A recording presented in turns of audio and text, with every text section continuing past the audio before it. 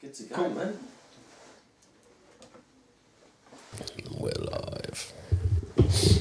Okay, 3, 2, 1.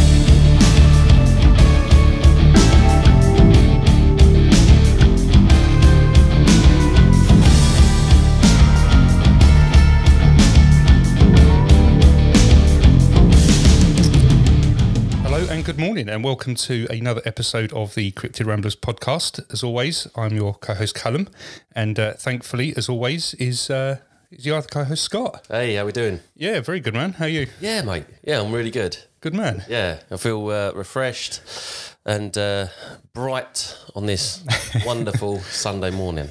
Yeah, bright and early on this Sunday morning. Yeah, absolutely. Yeah, a good week? Yeah, it's been all right. It's not been too bad. Done a few little repairs on my motor. Yes, you have. As I told you. Yeah. I've been to a few different bits and pieces. I went to a psychology talk, a presentation, which was really good over at the Palace Theatre in Southend. Yeah, it was like the mind of a murderer, wasn't it, or something? Or? Yeah, the psychology of a serial killer. Oh, yeah, that's it. Yeah. It was great. It was brilliant. It was. Did you feel like you were diagnosed when you sat there? And you thought, yeah. Oh. Well, I was diagnosing people as we were sitting there before it even started. He's a killer. well, this is the thing, right? As we was all waiting to go into the actual theatre itself, we're going up to the dress circle. So we're going to go up the stairs. You've been to the Palace, haven't you? Yeah. And there's a big old queue going up the stairs, and for some reason, this woman had decided to sit on the stairs looking at her phone.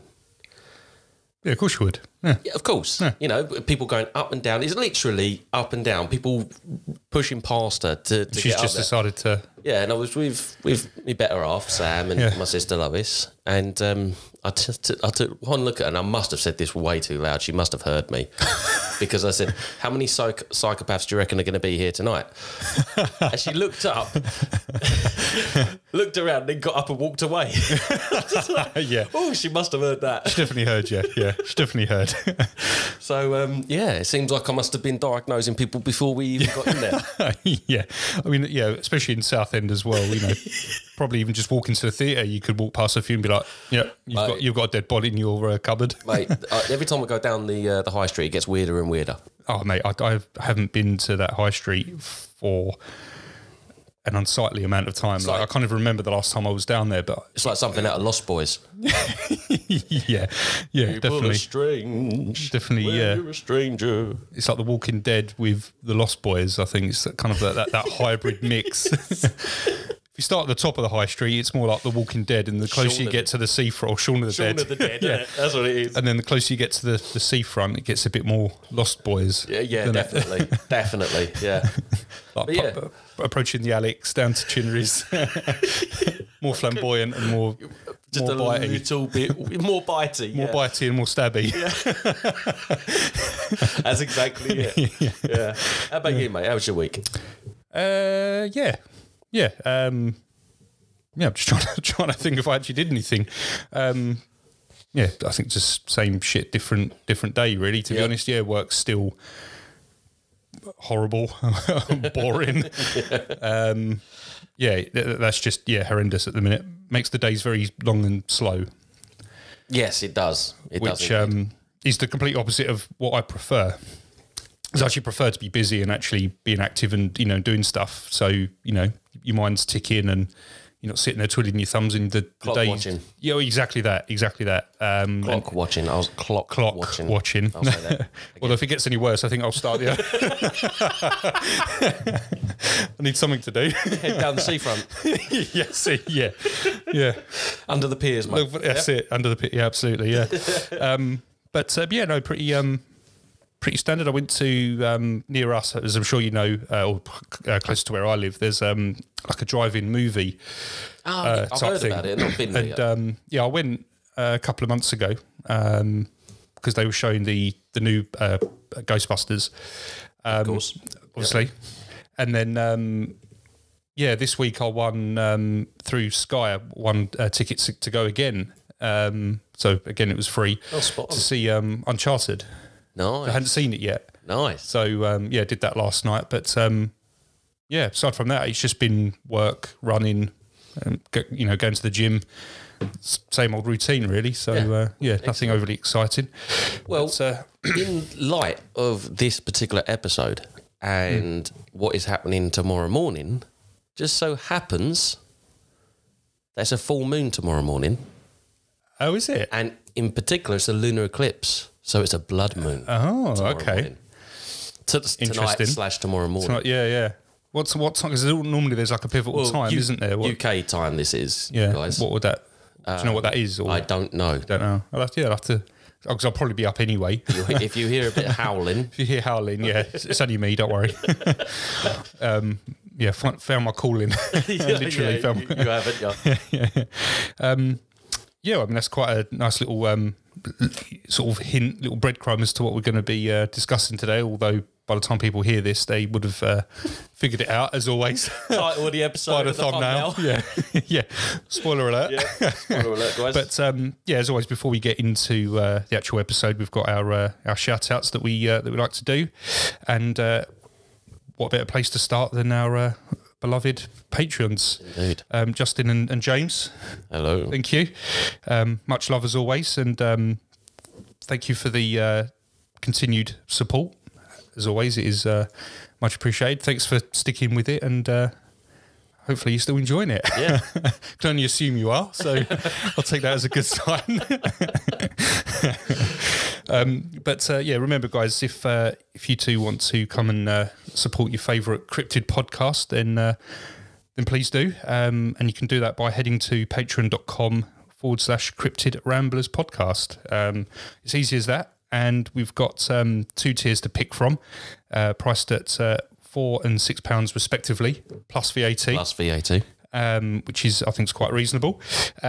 You'll get early access, to the bi-weekly episodes, a personal shout out, as you've just heard.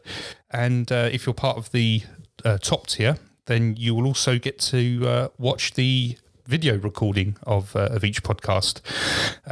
So hopefully enough reasons there to come along. Now, as we're both now beautifully modelling it, as the you guys the Patreons will see, we have got our relatively new merch that we launched with the guys at buythatmerch.co.uk, and we are blessed enough to have our own sort of page on the site with our season 1 merch. I'm wearing the shaved monkey design, which was a personal favourite. We've got a shaved monkey. And we've got a raging gorgon. And that we have. We've got a raging gorgon and a shaved monkey. Where do you find that on a Sunday morning, eh? Only in Southend. Only in Southend. Under the piers, you said, right? Yeah. Oh, dear. Head along to buythatmerch.co.uk and either go to the podcast section along the top and search for us, and I think we're still at the top by alphabetical order, which is handy, or you can go to buythatmerch.co.uk/Cryptid Ramblers, and it will take you straight to the page. We've got varying designs and t-shirt styles, hoodies, jumpers, and whatever, so hopefully there's something there that will take your fancy. Tickle your fancy. Absolutely. Yeah. I think that's it for the... I haven't forgotten anything, have I? No. You got anything you want to add, or? Only something a little bit interesting. As I mentioned, I went to that psychology of serial killers talk. You did, and again, following on from the last 2 episodes. Yes, and this is going to be the last one that I'll bring up for a little while, at the very least. Right. Okay. I found another vampire story that came from the serial killer talk. Oh, that's interesting. I mean, to be honest, the talk was really interesting anyway. Yeah. You know, given there's not, you got the idea of like the old murder porn sort of thing, you know, all the details, the gory details that were all left out, and it was just about the psychology of it all. Right. Okay. But I found some gory details. Of course you did. Yeah. So thank you, internet. Yeah, so I'm going to try and be as calm and PC about it as I possibly can. Right. Okay. But yeah, just I'm not going to go down like all the details too much, but I just found this. So well, I'm guessing this actually happened, so I guess we've got some sort of absolutely, yeah, respect to the actual victims to kind of show as well. I guess so. I haven't really named. I mean, it happened at the turn of the century, really. You know. Okay. Going into the 20th century, so this is the Vampire of Dusseldorf. Or the Dusseldorf Monster. And it's the guy, Peter Curtin. He was born on the 26th of May, 1883, and was executed on the 2nd of July, 1931. Now, Peter Curtin had a checkered past, really. I mean, he committed a series of murders and sexual assaults between February and November in 1929 in the city of Dusseldorf. He moved around a fair bit as well, but this is where his claim to fame really came in, was in Dusseldorf. Right. So in the years before these murders and assaults and such, Curtin amassed this huge criminal record involving arson and attempted murder, theft, and all bits and pieces like that. Now, so it was a good egg then, all round. Oh yeah, absolutely. Right from an early age. I mean, he had his childhood sounded. It was just awful. Like his dad was a drunk and a pedophile. Right. Okay. And his mum wasn't much better. Ideal. Yeah, there was 5 kids in the household, and they were made to be present at all times. Wow. Put it that way. Okay. So later on in his life, he was, by the people that chronicled his life, he was described as the king of sexual perverts. Right. Which is quite a title, really. That is quite a title, yeah. And he was found guilty of 9 counts of murder and 7 counts of attempted murder, for which he was sentenced to death by beheading in April 1931. He was executed in July at the age of 48. Right. Now, so beheading, so would that have been back then that would have been the old guillotine, wouldn't it? It was, yeah. Germany was still using the guillotine in the 1930s. Nice. So it was a public execution then, I suppose. No, it wasn't public. Oh, it wasn't? No, it wasn't public. Okay. It was within the walls of the prison. Right. But Curtin himself, he's actually classed as what's called a graduation killer. So what that means is he started off at a young age with animals. And then... And what got him into it was he made friends with a local dog catcher who would... Dog catcher? He would catch the strays and he would humanely dispatch of them. Right. And such. And the dog catcher actually taught Peter how to do it. Humanely. Put a dog down. Yeah. But he started experimenting in different ways of putting the animals down. Right. And when he hit puberty, that's when it all went... All went south. Boom, mental. Yeah. And he started experience certain urges whilst dispatching of said animals. Right, okay. Lovely. So, yeah, he started off with that, and there was, as he grew up into his adult life, there was a lot more of the attempted murders. Excuse me. And in 1913, he confessed to the murder of a 9-year-old girl, in which he broke into the house and he cut her throat just while she was sleeping. And he confessed to experiencing, and I quote, carnal release when he heard the blood dripping on the floor.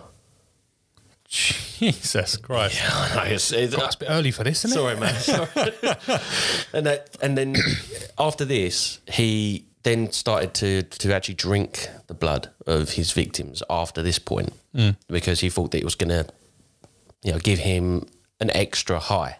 Right. It turned out it just made him sick, but he just couldn't stop it. Right. So he actually vomited because of it. So after this, he's been caught and everything. At 6 o'clock on the morning of the 2nd of July, he was executed by guillotine. And he walked unassisted to the guillotine. I know. We said he walked unassisted afterwards. Just picked up his head and walked off. I want to suck your blood. And he was flanked by the prison psychiatrist and a priest. Now, this is the really interesting bit. This is like how much of this guy was so gone. He was just so apart from everyday life. And shortly before his head was placed on the guillotine, Curtin turned to his psychiatrist and asked the question, tell me, after my head is chopped off, will I still be able to hear, at least for a moment, the sound of my own blood gushing from the stump in my neck? That would be the pleasure to end all pleasures. Wow. I mean, that's being far removed from reality, isn't it? Whoa! If that's, no kind of apology, no kind of dying words or wishes. Completely, no remorse for what he did. Well, I hear my blood dripping from my neck as my head hits the floor.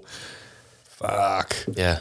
Wow. It's absolutely insane. And in fact, actually, his head still remains to this day. And it's on display in a museum in Wisconsin. Actually, one of the... It would have to be Wisconsin, wouldn't it? Well, it's a chain of museums. It's not Ripley's, is it? It is Ripley's. No way. Yeah. His head is on display, fully preserved, in Ripley's, believe it or not. In Wisconsin? In Wisconsin. Oh, my God. Well, there you go. Free shout out. If you're in Wisconsin and you want to see a serial killer's head. Yep. I guess it's fairly... Have you Googled it to see I have. I have. Oh, yeah, is it in its proper... Him. It's him. Wow. You could see it's well, the thing is, it's split down the middle because what they did was they tried to extract the brain to see what the hell was going on with him. But his brain was perfectly formed. It was just messed up. Big time. Big time. But the story is so much bigger, guys. You should go and have a look at it. If that's tickled your fancy, go and have a look at it. Yeah. And if it has tickled your fancy, then we may suggest seeking help. Going for a diagnosis. Yeah. You may, in fact, be a sociopath. Exactly. Yeah, exactly. So presumably he was called the Vampire of Dusseldorf because he drank the blood of the victims. He gained so much... he had so much sexual desire. Right. For the sound of blood. It's the sound of it hitting the ground that's quite a specific... That was the thing that got him. Yeah. Okay. Captured him. I was sitting in the theatre going, oh my God, I've got to find out more about this guy. Yeah, you're writing down. I actually did that. Vampire of... Sam was like, what are you doing? Never mind. But yeah, nice. I thought I'd bring that to you guys. Yeah, no, mate. I mean, what a way to start the podcast, eh?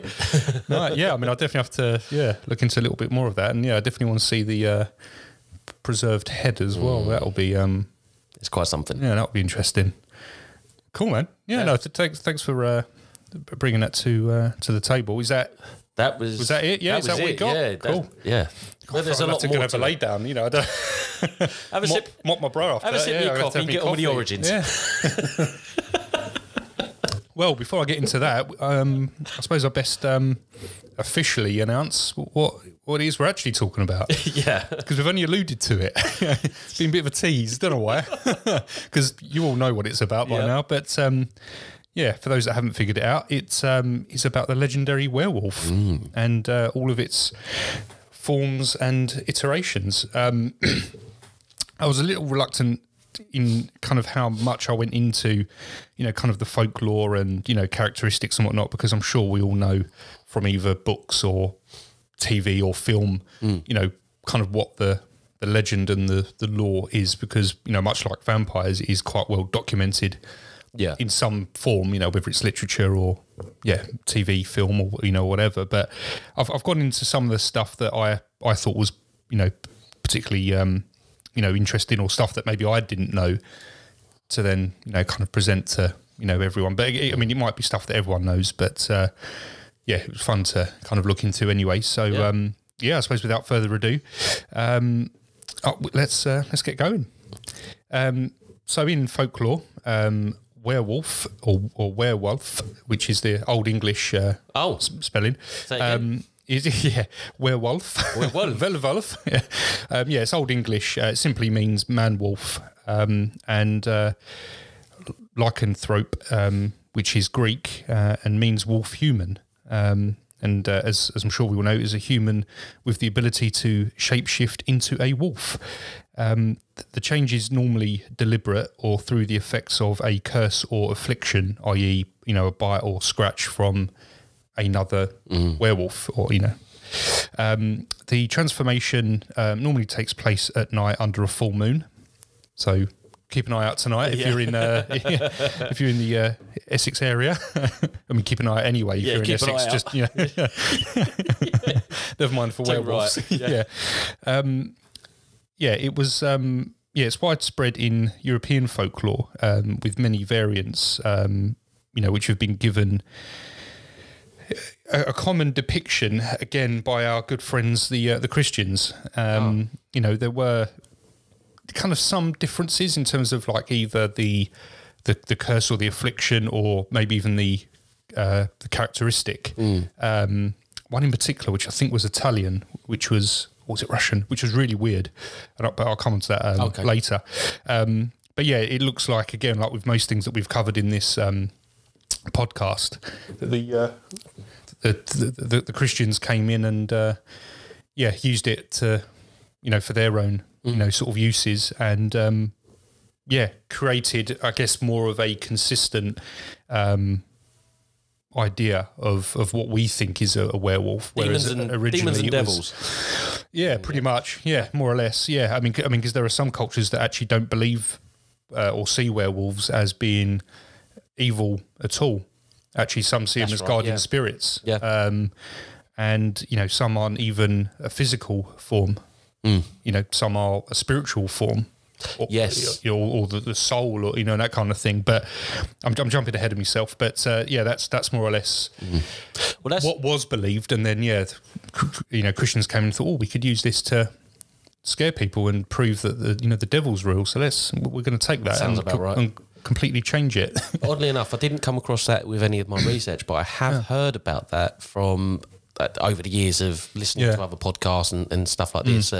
There's quite often that a werewolf type creature or a dogman sort of thing has been used as an ethereal guardian of a location or a treasure or something like this. Definitely like sort of like a guardian spirit for certain cultures, which I didn't know, to be fair, until I'd started the research. I thought it was very much the physical form that we all know from sort of pop culture, under a full moon and all that all that business. Now, what I did find quite interesting, I'm sure we'll come on to this next bit in a future episode, but the belief in werewolves ran parallel with the same belief in witches. Yes. Yeah. In fact, like witches, people were put on trial, believed to be werewolves. This was conducted mostly in Switzerland, and this started in the 1500s and then spread through Europe over the coming centuries. But during the early period of the 1500s, accusations of lycanthropy were linked with... It basically stemmed from wolf riders and wolf herders, I guess. People would keep wolves. Oh, really? And kind of live with them, live among them, have them on their land. Obviously, would ride them or ride them. Yeah, honestly, yeah, and sort of have them as you'd have a herd of sheep in a field. People would have wolves of varying sort of species and stuff, and so that's where it all kind of stemmed from. I think it must have been big wolves. Because they thought, they were back then, weren't they? They were people thought that dire wolves were big, but these things were they're enormous. Yeah. Wow. Okay. Enormous, these things. Yeah. So that's where the initial link came from. Certainly during that period, very few were actually linked with witchcraft itself, but it was quite easy for people to be accused of both. Oh yeah. Because it was if you can shapeshift into a wolf, then that's some sort of black magic. Therefore, you must be a witch. Yeah. So they kind of went hand in hand. Now prove that you can't do it. Prove that you can't do it. Yeah. And if you can't, then you're lying, and you're a werewolf. But if you do it, then you're guilty and you're a werewolf. Well, it was like the old Elizabeth, wasn't it? Exactly. Convert back to Catholicism, we'll burn you at the stake, or stay a Protestant and we'll chop your head off. Yeah, we'll kill you anyway. Well, I'm fucked either way. Yeah, that's a lose-lose for me. So yeah. I think I'll stick with being a Protestant. I'll avoid both. Yeah, and that was exactly it. It was quite easy for both to be linked, and it was a case of if they believed that you were a werewolf, then the way in which you shape-shifted was some sort of magic or work of the devil, so you was a witch. So it was one of the same. But interestingly, there weren't a few. I've got a legend from Germany actually that details both of that. Oh, nice! Oh, perfect. There you go. And it's the 1500s. Oh, excellent. There you go. That's sorted. I love it how it syncs up. I know, right? I'm glad unintentional you said that. as well, of course. I'm glad you said that. So yeah, like I say, most of it kind of stemmed from Switzerland, and there weren't too many that were for both witches and werewolves. That was kind of few and far between. It was either you were tried as a sort of a witch, or people believed you were a werewolf, but there was only a few trials where someone was accused of both. Where there was an overlap. Yeah, okay. Gotcha. Yeah, but they thought there was kind of enough there to sort of link the two, and I'm guessing it's the sort of magic element. And interestingly, almost as soon as the witch trials kind of era had ended, folklore was then taken over or taken up by the belief in werewolves. So it was like, the witch trials had happened. Almost every young girl was, tried and found guilty of being a witch, burnt at the stake or drowned or whatever.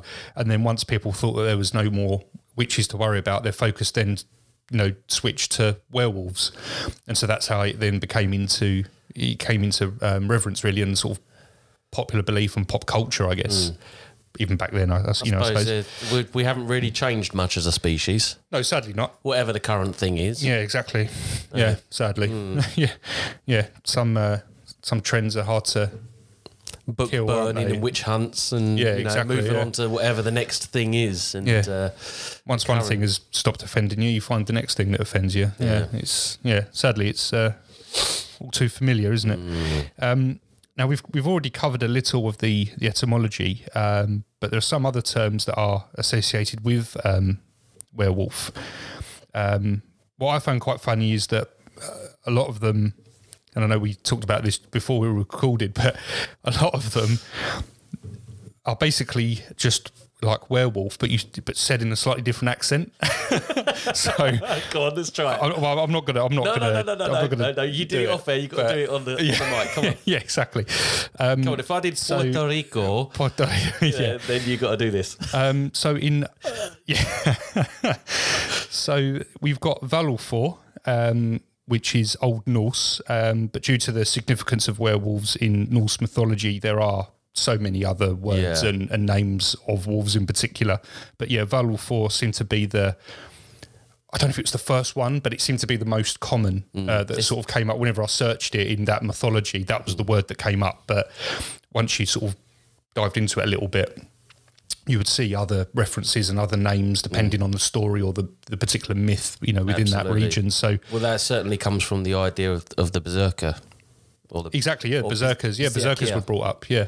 So it's like the idea of wearing the animal pelt. Yes. Whilst tripping balls on mushrooms. And riding into battle with nothing but the animal skins on you. I'll say bring that back. Well, hopefully that'll scare some people. Well, I'm off to Valhalla, aren't I? You are. In July. If I come back a little bit different, I know why. You'll know why. Come back with a wolf pelt on me, nothing else. Come back wearing the skin of like a German shepherd, like off your bollocks on mushrooms. Gotta get inside the animals. With like tattoos over your head or whatever. I'm like, oh, okay, he's gone. We've lost him. Exactly. So that's one of many names for werewolf in Norse. Then we've got Old German, which is Verluf. And that's almost a direct translation, which you wear wolf man, that's Verluf. I'm sure there's probably Germans screaming at the... No doubt. That's not how you say it. It's Scheiße. Then we've got Anglo-Norman, specifically from Western Germany, which is more or less the same, but it's Varluf. So you got Varluf and Varluf. I think it's just the difference between a U and an O in the spelling, from what I could, from what I could find. And interestingly, following on from what you just said, even in modern Scandinavian, it is believed a 9th century berserker who was believed to be a werewolf, whereas typically berserkers were like bears in terms of what the skins that they would wear, and that was linked because of the blind rage and fury that would be displayed by the berserker, and that's why they were sort of linked to the bears and the bear skins and stuff. But there was one 9th century berserker in particular who would actually wear wolf skins and whatnot, and wolf like heads and that kind of things, and that's why they believed he was a werewolf. It's incredible with regards to the berserker as well, is that a lot of people believe that they were just like regular normal people, that when it came time for battle they would become the berserker. But no, there's a real psychology to it. They were like, they weren't really involved with regular everyday living within the villages and towns and all of that. They were outsiders. They were like mercenaries, weren't they? When you went to war, you were like, oh, let's go and... Well, no, it's because they were fucking mental. They had severe social difficulties. Yeah. And they would just fly into a blind rage. So that it was like, you're not allowed in the mead hall tonight. Yeah. Like, Rolf, you're not allowed in tonight because you're mental, mate. Because you are nuts. Yeah, because the moment you get a bit of mead in you start howling. You kill everyone. Yeah, well, that was exactly it. They would just fly into these blind rages and snarling and like roaring and everything, and they're throwing stuff about. That's why you send them in first. Exactly. See, so you give them some mushrooms. Here's a bottle of mead and some mushrooms. Right. Go that way. The Saxons are that way.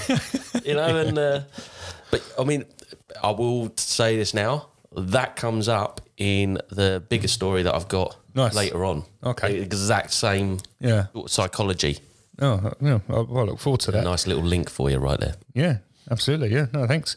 No, I mentioned it, the phrase a little earlier, but lycanthropy as a term refers to the ability to transform into a wolf or the act of doing so. So it's either as the person who's going through the various stages of the transformation, or once they've actually done it. So it's either the process or the final result can both be referred to as lycanthropy. It comes from the ancient Greek lycanthropos. Probably butchered that.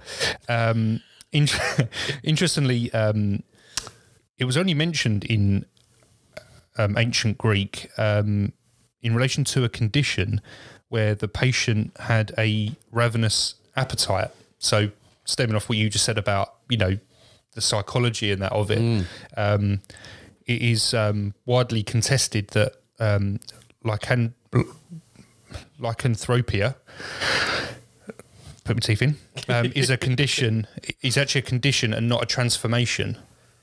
Right, okay, I understand. So it's not so lycanthropy being the process of transformation into a wolf, whether physically or mentally, but lycanthropia is the actual condition itself. Okay. Yeah, basically, yeah. No, but they believe that it's not the act of walking out under a full moon and then bang, you transform into a werewolf. It's more of a condition that's within that person, so they can do it whenever. They don't need to have a full moon sort of present. It's more of a general condition. So you're more likely to find lycanthropia in the medical books rather than lycanthropy. Yeah, basically. Gotcha. Yeah. There's a bit of other research which I'll come on to. Actually, no, I'll do it now as it makes sense. So that some researchers have tried to explain the stories of werewolves that, and basically they came from victims displaying recognised medical conditions from other sort of things. So much like with the sort of the vampires, people just linked with like cannibalism or that kind of thing. Okay. Researchers tried to do the same. And there was a Dr. Lee Illis of St Guy's Hospital in London in 1963 wrote a paper titled Porphyria and the Etiology of Werewolves. Now that captured my attention in particular Porphyria came because up in of the vampires. past too, yeah. In the paper, he argues that accounts of werewolves could have in fact been referring to victims of congenital porphyria, which obviously a condition that he believed that it was a condition that someone was born with. He felt that symptoms such as photosensitivity, reddish teeth, and psychosis could have been grounds for accusing a sufferer of being a werewolf. Reddish teeth? Yeah. That's a new one. Okay. Almost like they looked sort of like inflamed or, like reddish. So I'm guessing it would look like, I guess it would mimic maybe like blood on the teeth sort of thing. But yeah, I know pink tooth is a thing because my boy, he had that. With his milk teeth, one of them just became pink for no reason. And then eventually it fell out and his adult teeth have started coming through. But he had a pink tooth. One of his canines, actually. Wow. Okay, there you go. So the boy does worry me. Yeah. So and he has a partial taste for red meat, doesn't he? Drinks a lot of cranberry juice. Yeah, that's it. Drinks a lot of cranberry juice. Sure it is. Bloody Marys. I hope, yes, that's it. There you go then. Yeah, if it's actually a known sort of condition in other sort of things, then this is obviously, so maybe it's a similar thing, but instead of sort of more of a, pink tinge, it was more reddish in this condition. Others believed that historical cases of werewolves could have been sufferers of hypertrichosis, which is basically excess body hair. So when you see people in Guinness World Records for being like the hairiest man or whatever, it's that condition. But early on, people believed that if you suffered from that, then you were actually a werewolf. So there's an early belief that it was because of that condition that spawned people to either think that they were or be accused of. However, it is worth pointing out that many historical and mythological werewolves were almost always depicted as true werewolves, with their human counterparts never being described as suffering with a condition. So the link hasn't come from kind of the old mythological stories. It was always just a normal sort of human being had this affliction that when they were in under a full moon, they would go through this transformation into a werewolf. It's not like any of the sort of human counterparts ever had like a condition or an illness or whatever that. Oh, I see. Do you see what I mean? So like the characters in mythology and history just seem like regular were people. Were never depicted as having an illness or a condition that led to the transformation. Right, okay. So a lot of these are just sort of people trying to rationalise it, I guess, and sort of put logic to, maybe where the myths, came from with the various medical conditions. But that was something that jumped out at me in particular, especially with the porphyria, because we discussed that in the first vampire episode. I believe came up briefly in the second. And some of the symptoms of that were heavily linked to people being accused of being a vampire. Well, oddly enough, there is always this link between werewolves and vampires anyway. Yeah, it seems to be a sort of a marriage between the two, although they are vastly different. Yeah. You can't really have a story without... Certainly within literature, for instance, in Bram Stoker's Dracula, he does turn into a wolf man. Yeah. And there's the Underworld series, where it's the vampires versus the Lycans, as they called it. Yeah. But there seems to be this... Twilight. Yeah, True Blood. You had to bloody do that. I had to. The True Blood, yeah. True Blood as well, yeah. There's loads of books and literature, like the Anita Blake series that I mentioned previously. So you kind of have one without the other. Yeah, it seems. I don't know if it's because of like the transformation thing, or it's quite easy to just write a sort of good versus evil, and you've got the two kind of. Creatures going at it sort of thing and fighting and... like the old Van Helsing film. like Van Helsing, yeah. Yeah, exactly. God awful. Dear oh Lord. Yeah, but I must say though, that is a bit of a guilty pleasure of mine. Oh, I can sit and watch it. Yeah, but it's brain dead. You do watch brain dead movie. God, yeah, exactly. It's one that you can just put on. You don't have to concentrate on, or just watch intently, but you can just duck in and out. And it's one of those things you just put it on to watch the pretty people. Yeah, exactly. Yeah, exactly. Yeah, exactly. Isn't it Kate Beckinsale that's in that? Yeah, Kate Beckinsale. Yeah. So I mean, that's reason enough. Enough said. Enough said. Yeah.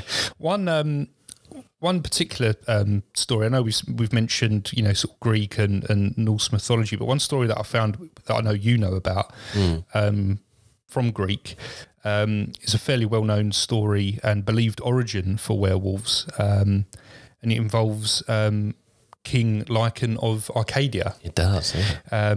He was transformed into a wolf because he had sacrificed a child at the altar in the name of Zeus. Basically, Zeus was disgusted by this act because I think he basically disemboweled the boy and then presented his entrails to Zeus as like an offering. The story varies, but the basic there are variations. Is the same. So the story that I know is that King Lycan sacrificed his own son. In honour of not in honour. It was to trick Zeus because King Lycan, because he was a bit of a likely lad, sort of thing. He was a bit of a showman. He thought he was just as good as the gods, so he invited Zeus down for dinner and attempted to show him up and sacrificed his own son and served it as just meat. But he invited Zeus is a bit clever, a bit caught up with it, and then I don't know whether it was an invitation or whether it was just a visit, but Zeus basically turns up at Lycan's gaff, but he's disguised as a common man, so he's not as as himself as a god, and Lycan spots it a mile off, and so uses the opportunity to test whether this commoner is actually a god. Yeah. Or whether he's just a common man. And also, because he's a bit of a showman, he wanted to kind of, show off and flex his sort of god muscles, I suppose. Hey, everybody. Hey. Yeah. Come have a look how good I look. Pretty much, yeah. More or less that, yeah. So King Lycan basically kills a hostage and served his entrails to Zeus. Disgusted by this, Zeus turns him into a werewolf as a punishment, and that's kind of one of the earliest kind of stories of, or mentions at least, of werewolf, and that's where they believe, because then it's like his descendants then are all werewolves as well, which then creates like the pack, and then that's how it all kind of extended from that point. So his children after the fact became genetic werewolves. Yes, exactly. Yeah. And that's obviously where you get the term Lycan from. Yeah. So I know you know that, but just that's cool. No, yeah. So that also wanted to make a note of as well, because I had heard it, but I didn't really know the sort of the ins and outs. And like I said, I didn't go too far into it because there are different variations, but it more or less centres around that kind of the basic premise. In a nutshell. The details are different all over the place, and you'd have to consult an actual Greek scholar to know what the original story was, but the basic premise was that King Lycan served up human meat to a god. God didn't like it. You're a wolf now. Yeah, pretty much. That's it in a nutshell. Yeah, absolutely. Now, just to kind of, there's just a couple of bits to sort of end on, which is just going into kind of like some of the characteristics and sort of the appearance. I know I said earlier that there was like a common set of traits and characteristics that was introduced by Christianity, and that's what I'll kind of go over because that's what everyone sort of recognises. But in European folklore, it was believed that you could tell if someone was a werewolf before they actually transformed. The telltale signs that you would look for was an eyebrow that met in the middle, basically just a brow. Curled fingernails, low set ears, and a swinging stride. I'm pretty sure I'll work with a werewolf. So I'm going to be having a word on Monday. I'm like, mate, can I have a word? Well, can I have a word with you? Yeah. Yeah. Another way was to cut into the flesh of the accused and look for fur under the wound. As though like they were wearing like a human skin suit. Is this after they've been accused and been executed? No, turns out he wasn't one. No, I don't think so. No, I think it was kind of someone was accused and they're like, right, well, we need to cut your flesh. We need to open you up. They'd cut them open. I don't know where. And then they would look in the wound to basically look for signs of fur, as though they were wearing like a human suit or, you know, like skin suit or something. Yeah. Like the guy in Men in Black, Earl suit or whatever. Yeah, Edgar, yeah. Edgar suit. Edgar suit, yeah, basically like that. My hands on my head like this. Yeah. Never pull the wings off a fly. Yeah, exactly. Sugar and water. Sugar. Oh, excuse me. But that's another episode. Yeah, that'll come later. Yeah, yeah, we've already done that one. Yeah, exactly. Now, a Russian superstition would have people check for bristles under your tongue if they felt that you were a werewolf. That's a little bit less invasive. A little less invasive. Makes a little bit more looking sense. Under your flesh. Because if you've ever seen like a cat's tongue, for example, they've got like the little bristles or like the little sort of spikes that go in a certain... Yeah. So I guess you'd be looking for that. Why under the tongue? I don't know. But yeah, that was a superstition. Now, there was another one. Because typically werewolves are depicted without having a tail, there was one culture... I didn't write this one down because I thought it was just ridiculous, but I thought I'd mention it anyway. Yeah, go for it. More ridiculous, the better. Exactly. And I'm pretty sure it might have been either Italian or Irish. I know both are very different, but... Very different. It was one or the other, I think. Also, if anyone knows better, then please correct me. But basically what they claimed is that the person would run on... like 3 legs, so they'd run on like one hand and both their legs, and they'd use the other one. The talented fella, exactly, and they would put the other arm behind them, so it would look like a tail. Honestly, yeah. So they would run on 3 legs, and then have one of them like waving behind them, so it would look like it was a tail, and that was that was a common belief in one particular culture as to who was a werewolf. I don't think they were werewolf. I think they were fucking mental. They were fucking nuts. Yeah, absolutely off their trolley. But here we go. She's off running again. Look, here we go. Fuck, it's so embarrassing. She's been on the mushrooms again. Yeah, that's it. Well, she had her meds. Yeah, yeah. Stop letting her go in the woods by herself. Yeah, exactly. Yeah, absolutely. Now, like I say, the appearance of a werewolf in its animal form tends to vary from culture to culture, but typically it would be larger than a standard wolf. It wouldn't have a tail. It would maintain its human eyes and voice. So it would talk as it would in its human form. That was kind of they were the sort of the common traits that I could find, but each culture, like I say, had a different sort of variation. Some had a tail, some didn't. Yeah. Some maintained a human face, but like a wolf body. Yeah.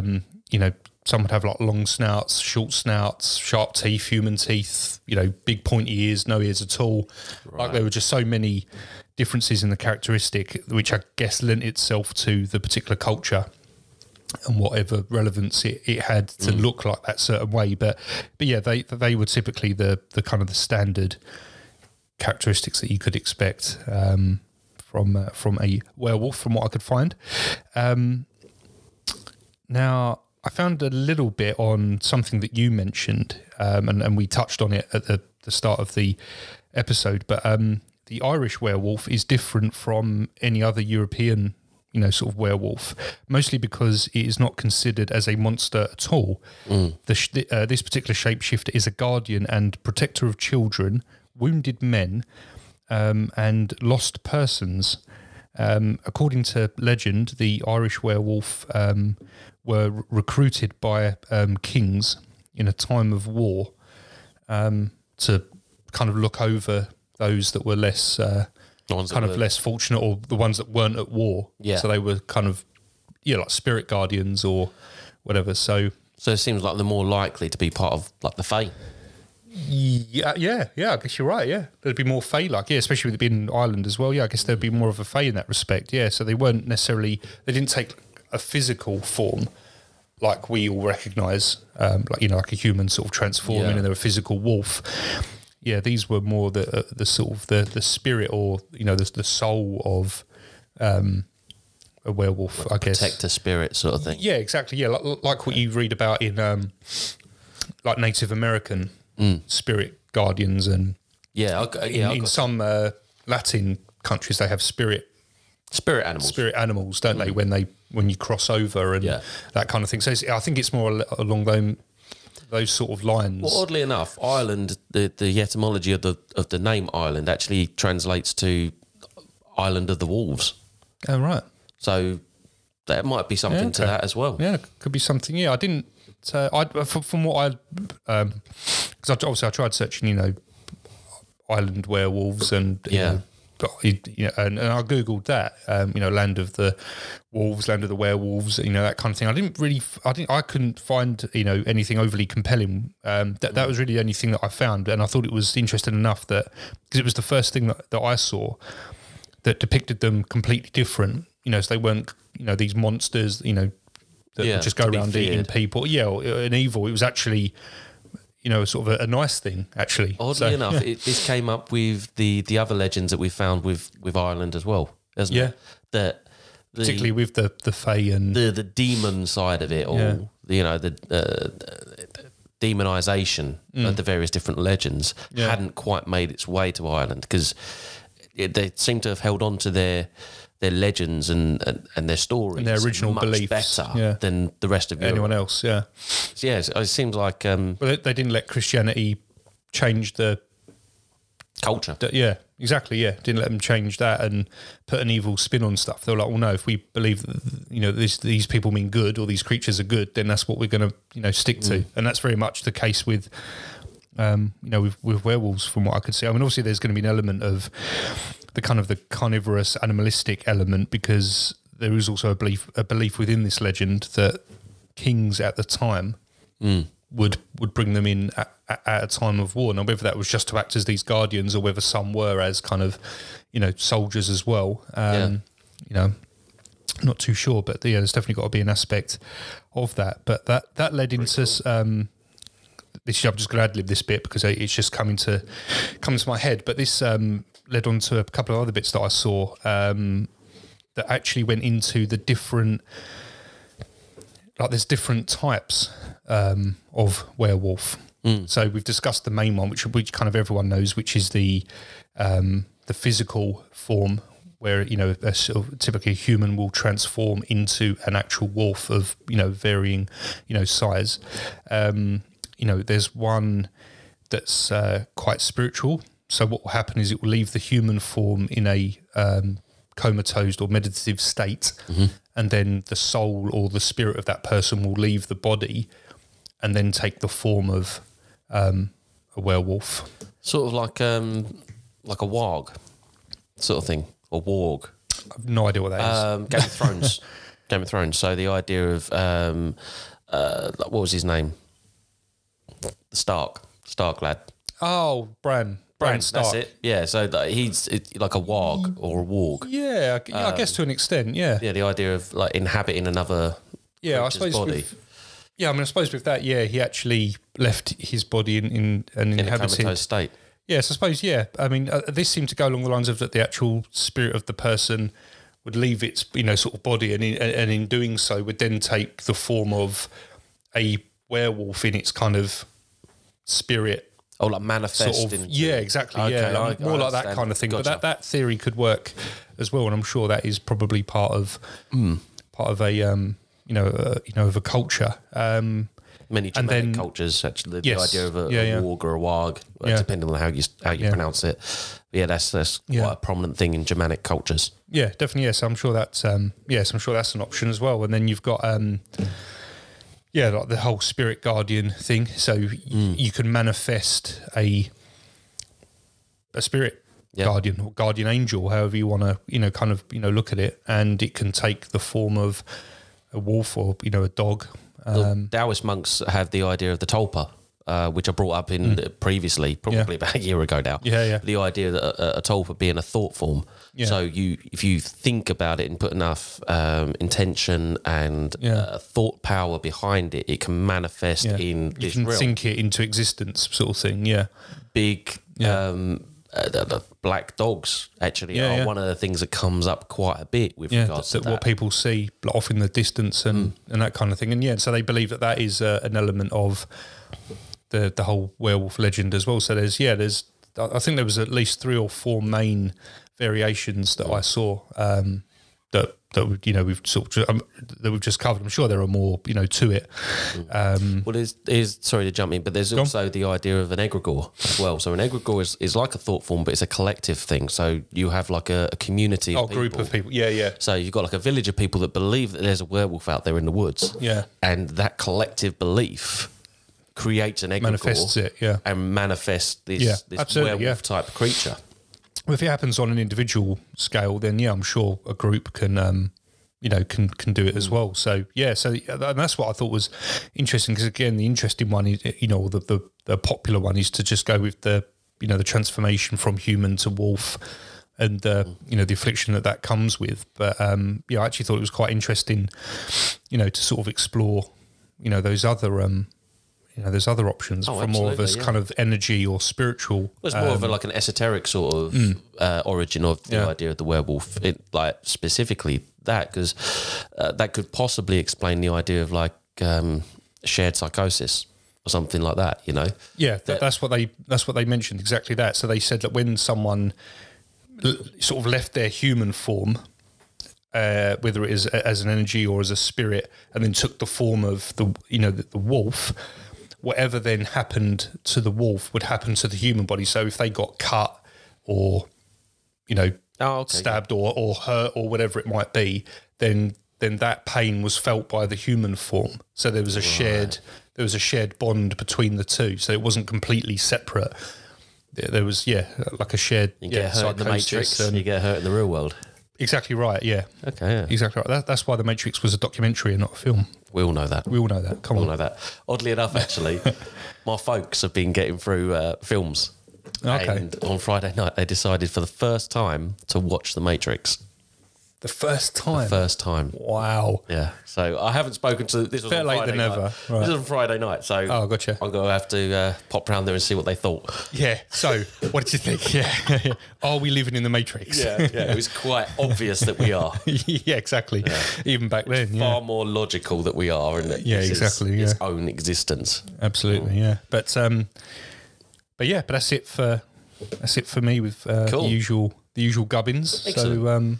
So, over to you with what you've found, man. Well, I'm quite glad that, we started talking about the various different legends and such, and I've got one that comes from the later part of the 1800s. Oh, nice. Okay. And it's sort of a mysterious tale of a shape-shifting creature in Germany. And this particular part of, Germany in particular. Oh, yeah. Ja. Ja. Ja, Schatzi. Alles klar.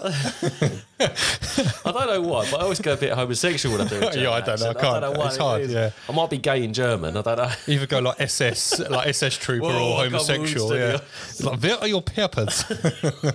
What is your name? Yeah, it's one of the two. Yeah. So that's us jumping on the stereotypes yet again. Yeah. Apologies. So Germany itself, actually, as you mentioned previously, has a real history with regards to the legend of the werewolf. And this one in particular... Actually, sorry, just to cut in, just because it's popped in, what I read last night is Hitler had an interest, honestly, an interest in werewolves, and one of his operations, I can't remember which one now, I did read it last night, but it was called Operation Werewolf. because of his fascination with them. So it was a Nazi operation that was called... The Nazis definitely had a thing about esoteric knowledge and occult knowledge. Yes. And that's why they had so many different expeditions to Tibet. So they went in hunt of the big guy, didn't they? Yeah. They went in hunt of him, but they also went in hunt of... so really, they were the first... people outside of Tibet that were allowed in. Yeah. Which is... That's right, yeah. Remarkable, really. Yeah. But they went on expeditions across the entire world looking for various different artifacts and basically exploring different legends that have come throughout history and antiquity. It was... They were on the hunt for something, man. It was just... Yeah. I don't think the Allied forces really understood what it was that the Nazis were looking for. But yeah. Yeah, we digress. That's a different podcast. Yeah, that's Bigfoot Part 2 probably. Yeah. Maybe. But yeah, sorry, no, it's just because you mentioned that and then that thought just popped in there. So I thought That's cool. I like that though. So I thought I'd mention that. So yeah, sorry. I might look into that in my spare time then. Yeah, definitely. Well, this particular story comes out of Ludwig's Last. In 1879. Now it's named that way because of Prince Ludwig even. He really liked the area, so he decided to build his palace there. Why the hell not? And however, it seems like the area was dominated by werewolves. Ideal. In particular, a family of werewolves. Right. Okay. Kind of like dog soldiers. Mate, what a film. What a film. Great film. It's one of the best. Great film. One of the best werewolf films. That and Wolfman. Yeah. With Benicio del Toro. Yeah. That's excellent. Cracking That's really good. Yeah. So, yeah, the area was a favourite for hunting wild animals in particular. Yeah. And one creature became almost legendary, and it was a large wild wolf, seemingly completely unaffected by bullets. The beast would even creep up on hunters and steal their kills, their bounty, or their food, or whatever. Like, whilst they're like camping up for the night and whatnot. Others said in quiet tones that suggested that Ludwig's Lust had its very own werewolf. Right. And if this tale is correct, then they may have been right. Okay. So it starts off with one day a cavalryman rode atop of his horse to meet a man that history records him as the name of Feig. Right. So F-E-E-G. And he lived in an isolated he had brothers, didn't he? Fifo and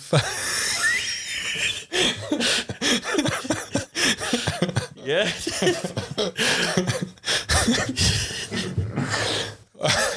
Sorry. Stupid joke. Feig, fine, foam. Fun, yeah? Fun, yeah. Yeah. Fuck's sake. Sorry. You really tickled yourself there, didn't you? Yeah, well, someone has to. Yeah. Someone's got to laugh. If you can't laugh at yourself, then... Feig, fire, foam. Fun, yeah. Oh, dear. Wow. Sorry. Well, oddly enough, that story came out of Germany and all. So... happy accident then.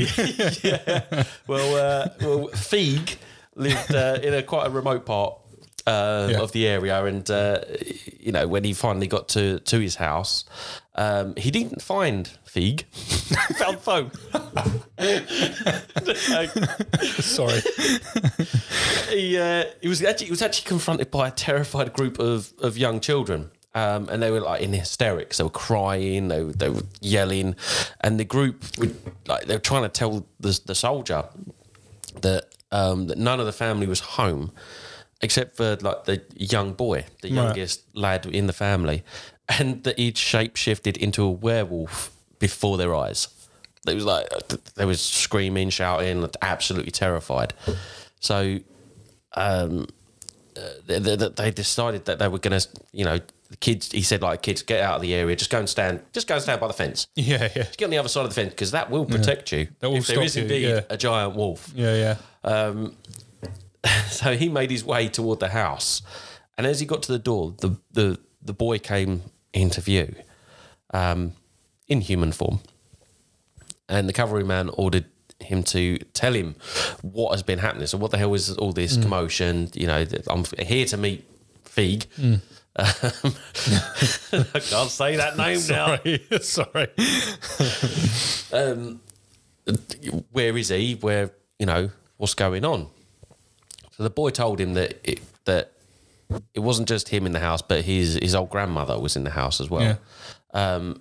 And she actually comes in this story. She comes across as an old witch, right? Okay. And she was in possession of a magical strap that, when he wore it, he would transform into a wolf.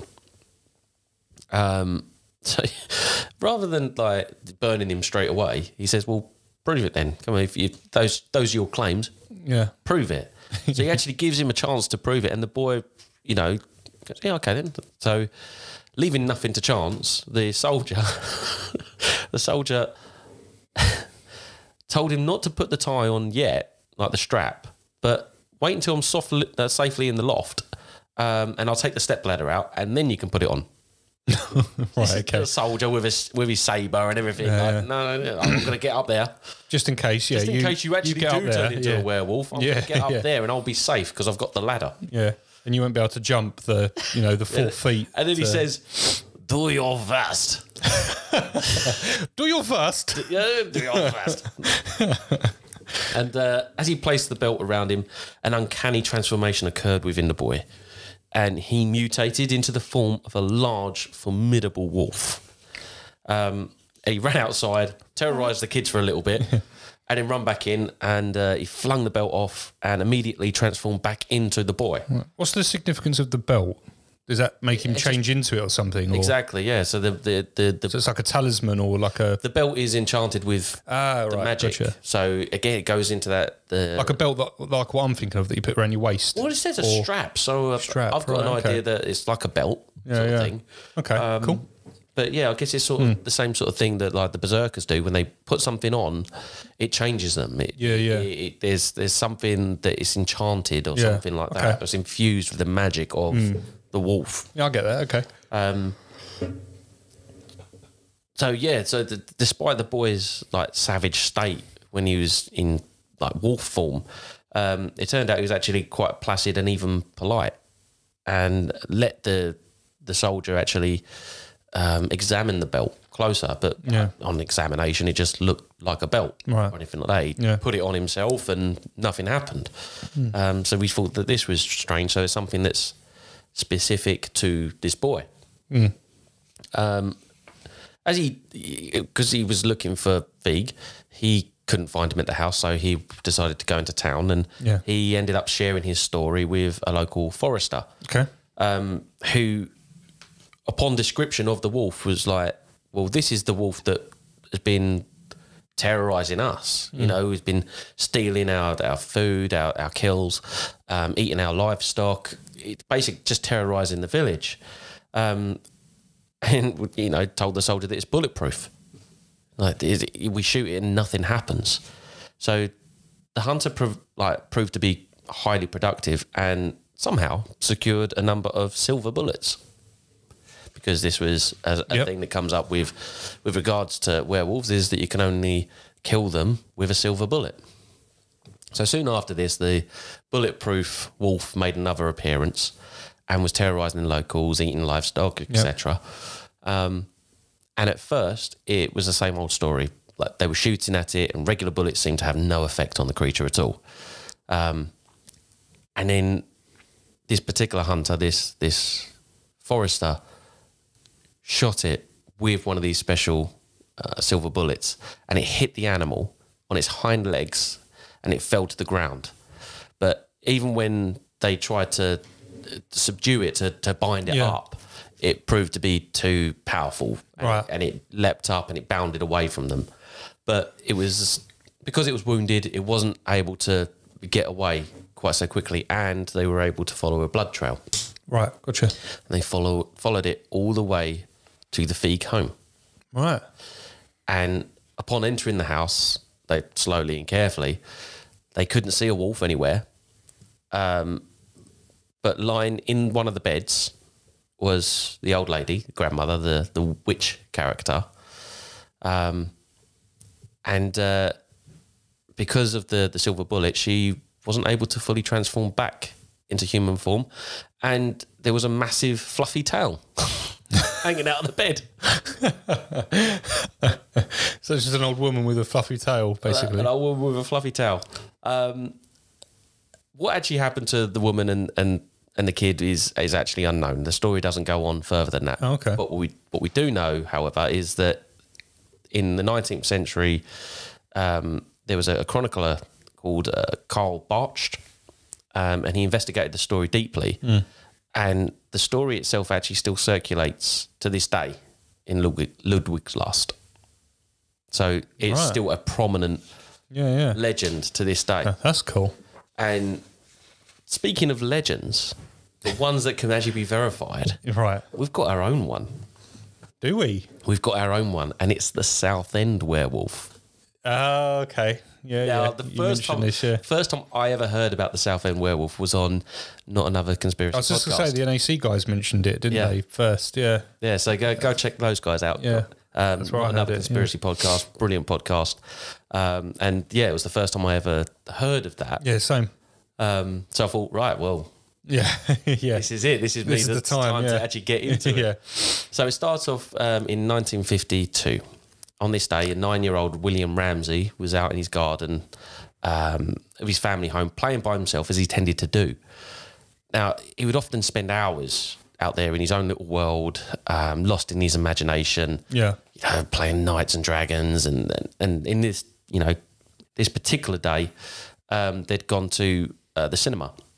Okay. And they watched a film about the World War II pilot. So he was out there being a World War II pilot, and after about an hour, he suddenly felt this wave of cold rush over him. It was like he describes it as an icy chill. Even though it was like a warm and pleasant day, it was just this cold just came over him. And after this initial chill, he started shaking uncontrollably, and he could detect this really unpleasant odour like permeating from like the area around him. And he says, have you ever walked into a meat locker right after you've been outside on a hot day? That's what it felt like. I was playing and my body temperature was normal, and then, well, I'd say it felt like my body temperature dropped a good 20 degrees. Sweat froze on me and my whole body was started shaking.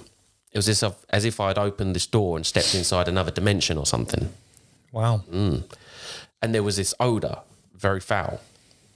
A few years later, a sewer in our street had backed up. I'd never smelt anything like it before.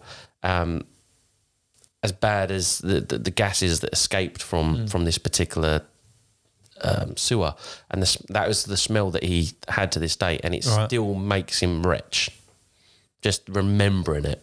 Wow. Yeah. Okay. So it's quite a powerful memory then. Yeah. Something happened then that like he wasn't able to detect regularly, but when this chill came over him, suddenly his sense of smell became heightened. Yeah, which is incredible.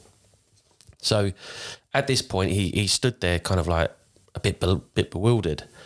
And then at some point, his mother came over like to him to ask, like, what's wrong? You look a bit off, like, because he's shaking and he's sweating all over the time. And she's trying to snap him out of his little daze. And then all of a sudden, Ramsey, he's overcome by this blinding, inexplicable, burning rage, as he puts it. And a deep growl comes out of his mouth. Not only that, he allegedly tore up a nearby fence post and completely tore it out of the ground and started swinging it around like a baseball bat. This is a 9-year-old boy. Yeah. And he picked up a fence post. A fence post with all the concrete on it as well.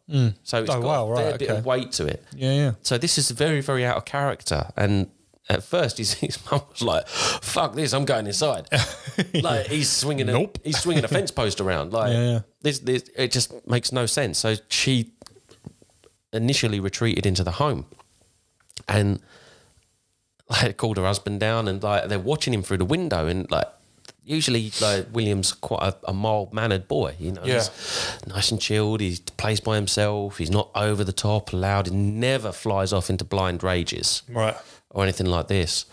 But but they were watching him as he was tearing apart this wire fence with his bare hands and even like biting it as well. He was gnawing at it with his teeth. That's mad. William's dad, he's like, I've had enough of this now. He goes out there to try and stop him. But he was met with a strength far beyond what he was expecting and what should have come out of a 9-year-old boy. And he was unable to pry the fence post out of his hands.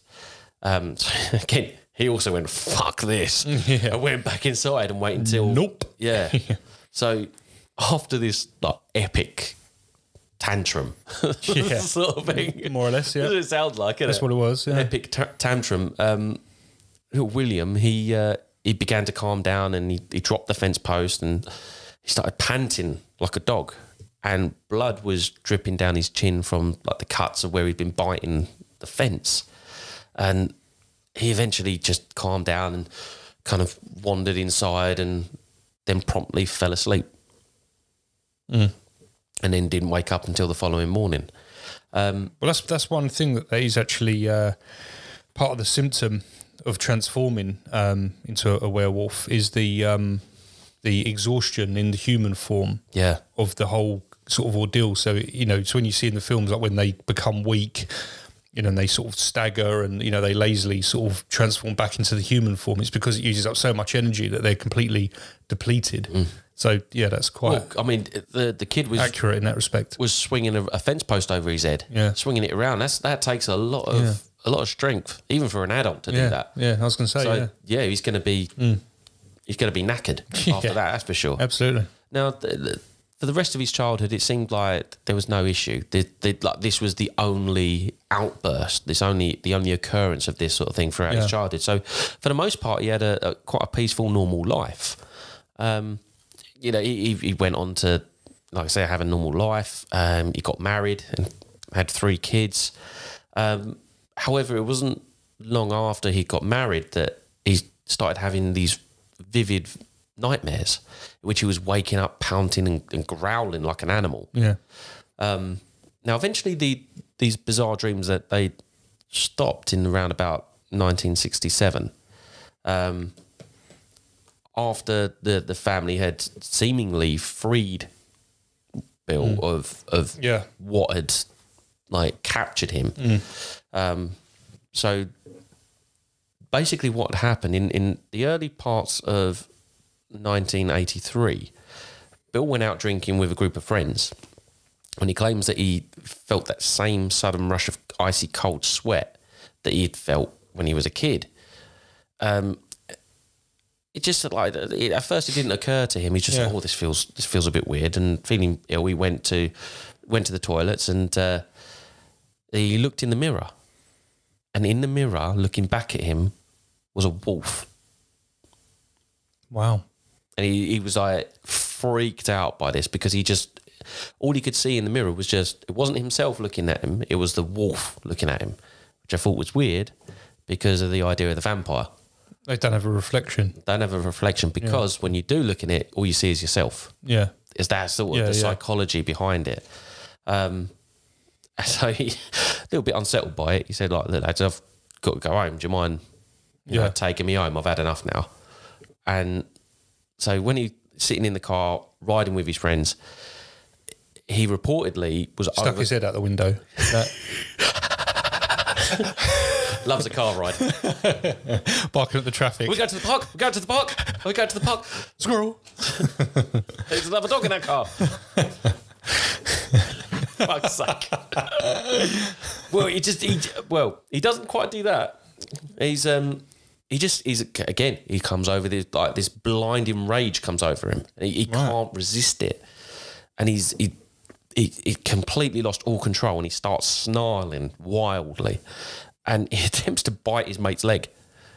He's trying to bite his mate's leg, and they go, whoa, whoa, whoa. And they pull over, and they're struggling to like hold him down, struggling to restrain him. There's at least 3 fellas trying to hold him down, and he's pushing them off, and he's fighting them like they're struggling to keep him down. What the hell? He later would say that he doesn't remember that at all. He remembers getting into the car, and then he woke up the next day in his bed. Wow. Like he had for him, he had some missing time. Now, around the Christmas of 1983, so not long after this, so probably less than a year after this, and he started beginning to get like these sharp chest pains as well. So, and like sweat pouring over his upper body, and at first he thought it was like the onset of like a major heart attack, which you would, which is fair enough. That'd be the first go-to, wouldn't it? So he pops over to Southend A&E, and when he's sitting there on the gurney preparing to be examined, that same cold chill came over him, and the sweat started freezing on him, and he was thinking, oh my God, here we go again. And at one point, as a nurse bent over him to examine him, he let out this guttural roar and lashed out at her with his teeth, and he bit into her arm. Wow. And after he bit her, he threw around furniture, scurried into a corner, was growling and roaring and pacing around like an animal. Then the police arrived and they attempted to restrain him. But again, he was immensely strong, and they just couldn't get him down. And eventually they managed to sedate him with tranquilizers. But all the while, he was still snapping his teeth and roaring like a wild beast. Witnesses would later say that Bill seemed completely and utterly animalistic at the time, like with his hands like curved into claws, his teeth bared. He was lashing out at everyone around him, snarling and growling. That's mad. They're absolutely incredible. Like, to see something like this, a full-grown man acting like that, must have been quite jarring. Yeah, I bet. So after they had sedated him, they took him to Runwell Mental Hospital in Chelmsford. That's fair. Yeah, you're right. It really is fair. Yeah. But when the drugs actually wore off, and Bill claimed again to have no recollection of what had happened, so it just come around all groggily in this strange place. Like, how the hell? Where am I? Chelmsford. How the hell do I get to Chelmsford? Yeah. And doctors actually suggested that Bill stay and undergo some more evaluation and testing. He declined because apparently he had voluntarily checked himself in. Yeah. Even in his sedated state. Yeah. Which I thought was quite odd. So he went home and off he went. Less than a month later, so in January 1984, he had gone to visit his mother, elsewhere, and when he was driving back home, he felt another episode coming on. So he rushed back to Southend A&E. They must have thought, fucking hell, this guy's him again. Fuck it, him again, Jesus. Yeah. But by the time he had arrived, this wolf-like ferocity had already started to consume him. Yeah. And when a lone nurse told him to wait a moment for a doctor, Bill allegedly lashed out at her and threw her roughly to the floor. I can't read that properly because I think of Pontius Pilate. Throw him, Centurion, waffly. Throw him to the floor. Sorry, a little digression there. No, I like that. Good. Throw him to the floor, very waffly. After he threw her to the floor, roughly, he started pouncing on her and he pounced on an orderly as well and tried to choke him, was trying to bite him as well. Police arrived and it was 4 officers this time, and they wearily circled Bill. Yeah, I bet. Not really wanting to have a go. Yeah. None of them. Thinking like just let him calm down. Oh, absolutely. One of them thought, fuck this, right, I'm going to get on it. Yeah. Just look, bunch of Jessies, let's jump on it. Let's just take this geezer down. He ended up getting hurt, this particular officer, and apparently spent 4 days in hospital afterwards. Bloody hell. I don't know exactly what Bill had done to him. Yeah. But he messed him up pretty good. Yeah. They doubled up on the handcuffs as well because they thought that one pair wasn't going to contain him. Jesus. So that's how much strength he was exhibiting at that point. Yeah. These blind rages, it seems to be a really, really common thing with this. Sounds very much like along the same lines as the Norse berserker. Yes. Doesn't it? Yeah, Just yeah. Flying into a blind rage, incredible strength. I wonder if there was a link between all of the occurrences with William, wasn't it? Yeah, Bill for sure. Bill, yeah. If there was any kind of similarity between all of the occurrences to identify like a trigger. Yeah. Of what would have seems to be nothing. There's nothing. Right. There seems to be a trigger. I mean, you the first occurrence in his adult life, you could suggest that alcohol played a factor in it, but otherwise, no, not really. No, not really. It doesn't seem to be any particular trigger. Now, in the evening of July 22nd, 1987, Bill stopped by the White Horse Inn in Malden. Okay. Nice place, actually. Yeah. Nice place.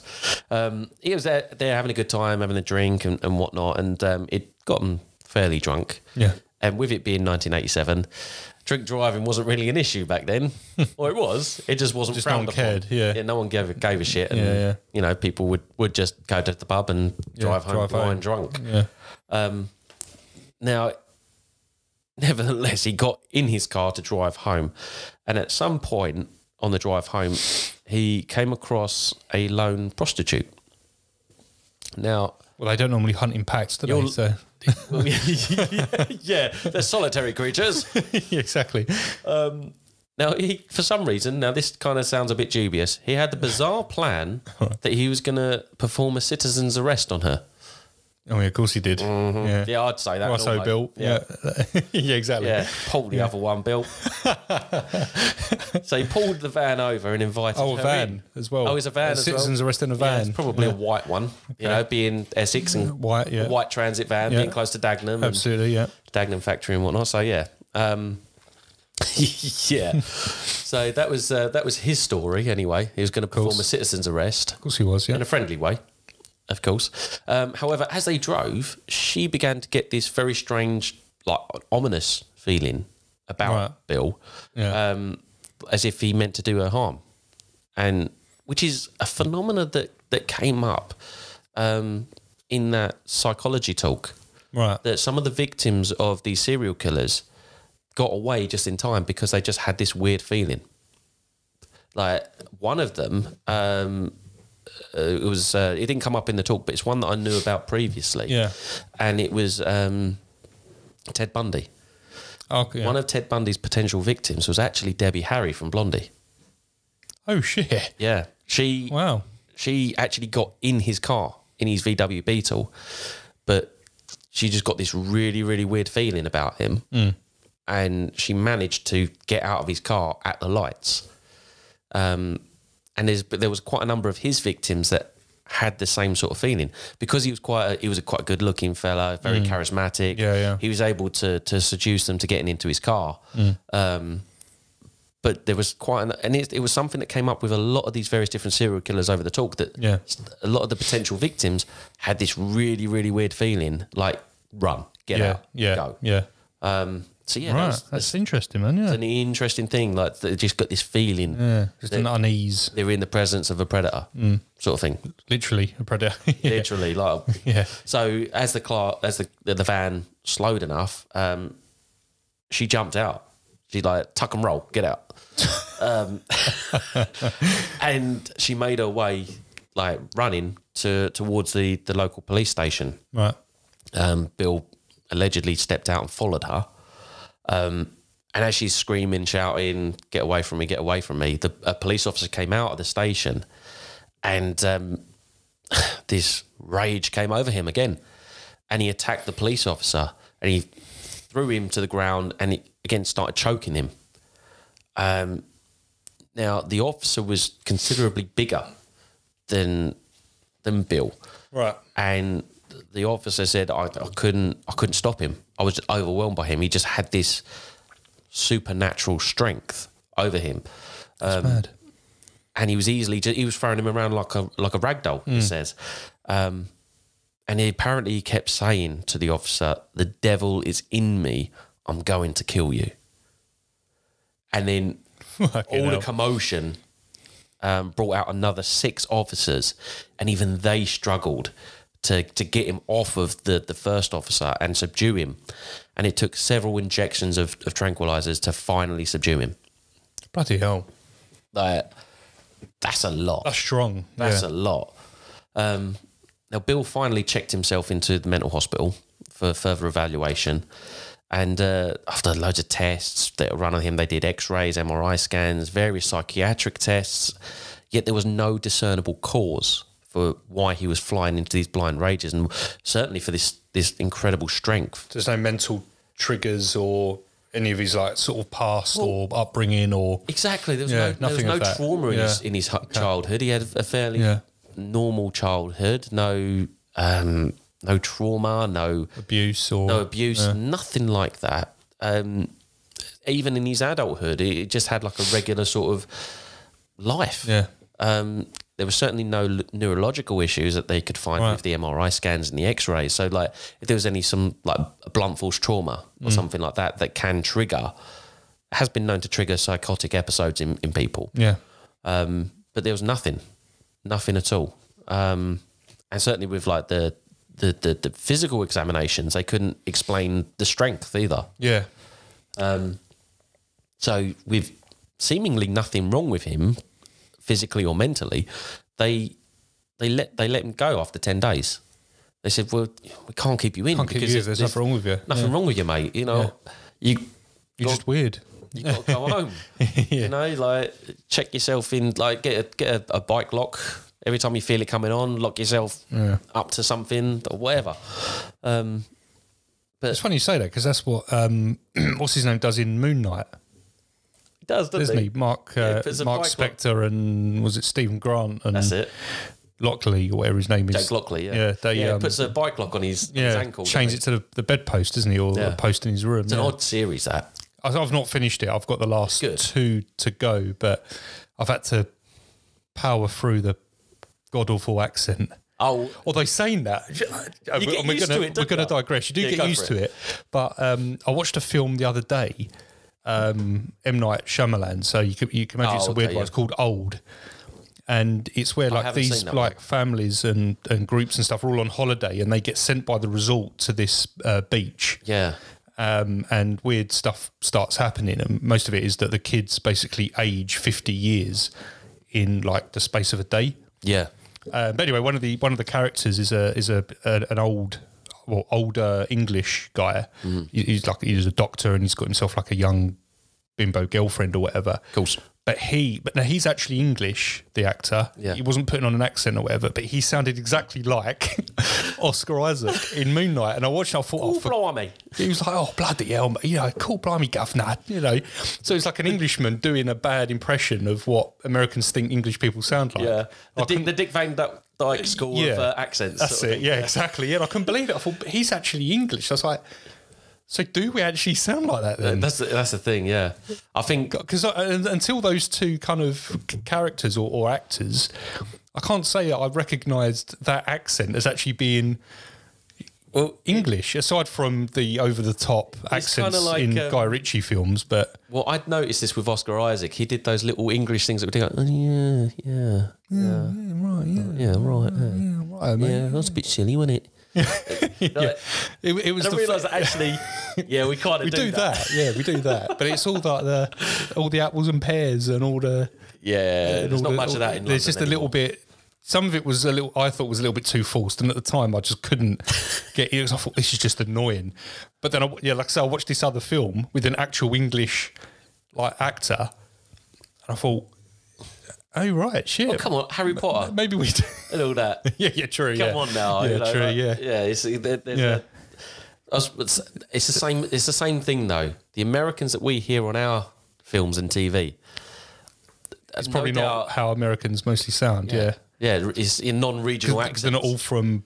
like Alabama or like exactly. New Orleans or whatever. Yeah, they're non-regional accents. I guess they got exactly non-regional accents for us English and whatnot. Yeah. So I guess it makes sense. But sorry, digressed a little. Cool. Sorry, But so back to this police station attack. Yeah. So it's actually made international headlines. Is it really? Yeah, it got into. Do you remember the tabloid paper, The People? Yes.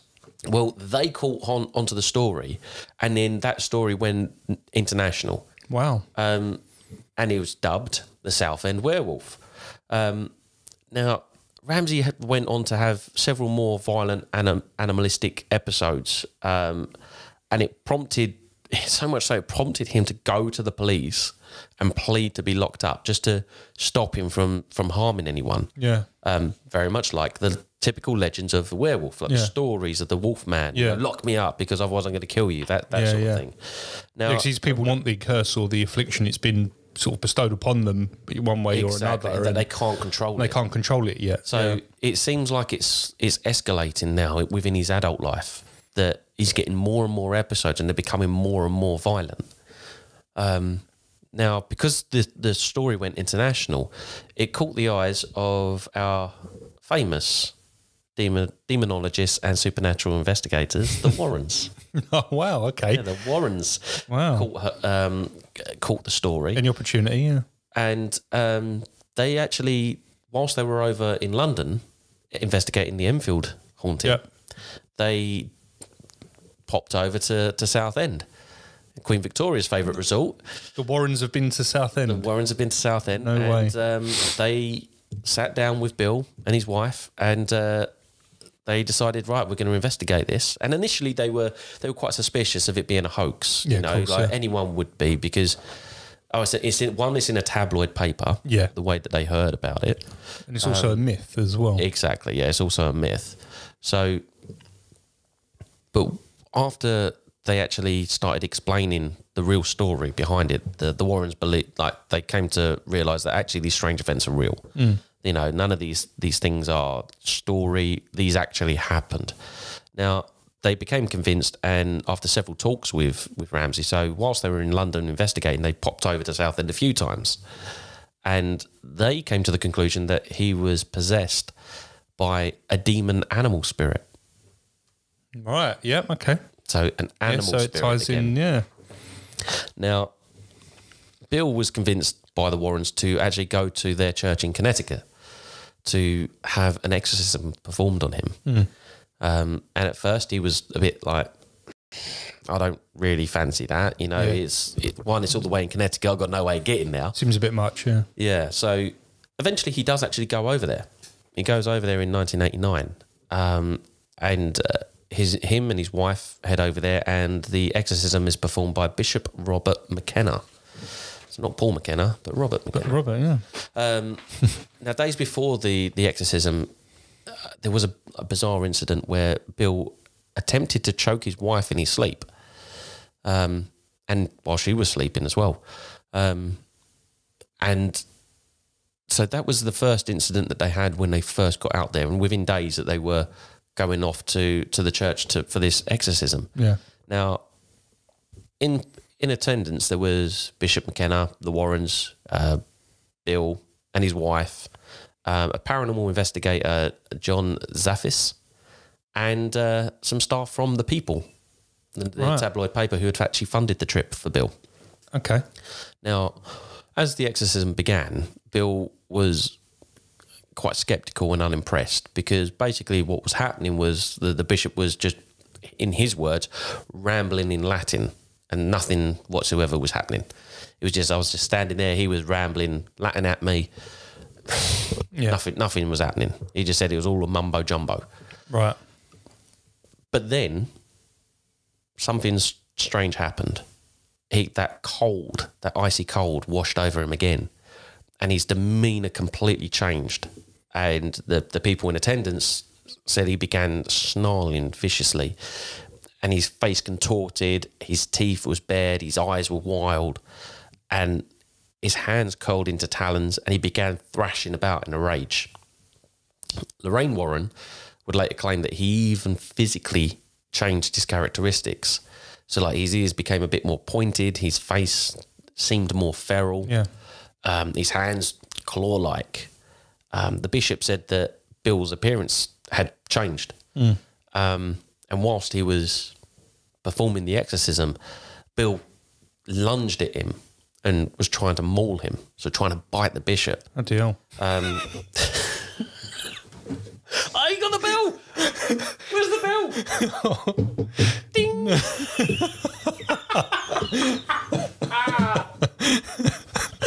I forgot the bell! Oh, to superimpose the bell. You have to find a soundbite. Yeah. Here we go. There we go. There it is. Can't believe I missed that. Oh, mate. Yeah. How did you not? That's a new T-shirt idea, isn't it? There you go. Yeah. Season 2 merch already. Yeah. Yeah. So you're either a shaved monkey or a raging gorgon biting the bishop. Season 2 merch coming soon. Fuck's sake. A juvenile, I know, but it was funny. Oh my God.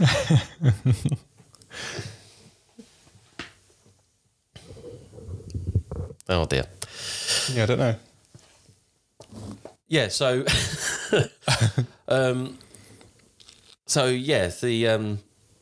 where am I? Sorry, that was my fault. You're gonna have to cut this. Yeah, I know. I'm sorry. That's cool.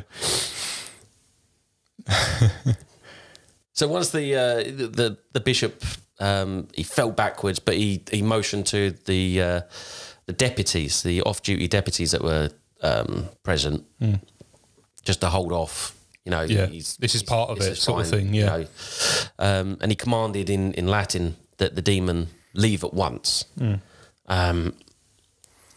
Now, as he stood there, Ramsay, Bill, he's out of control. He's still thrashing about, and he's jumped on him. He's now jumped on the bishop,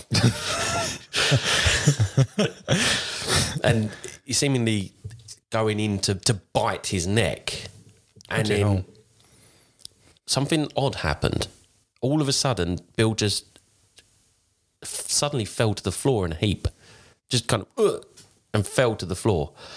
And there was this one last roar that rattled out of him, and he just fell completely still. Just completely still. And Bill would later say what happened, the poison that had been in my body drained from me completely.